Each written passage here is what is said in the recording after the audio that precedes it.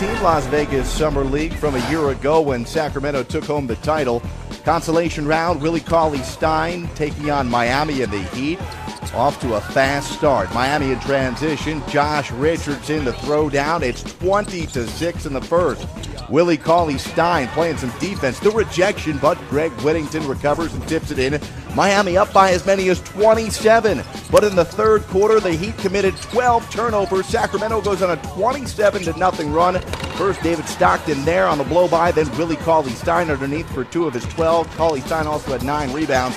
In transition, DeAndre Liggins gives Sacramento its first lead of the game at 53-52. Sacramento outscores Miami 27-4 in the third. We'd go to overtime, and in the bonus period, Julian Stone from downtown to help Sacramento complete the huge comeback, rallying from 27 down to win it, as Sacramento goes back to California 73-68.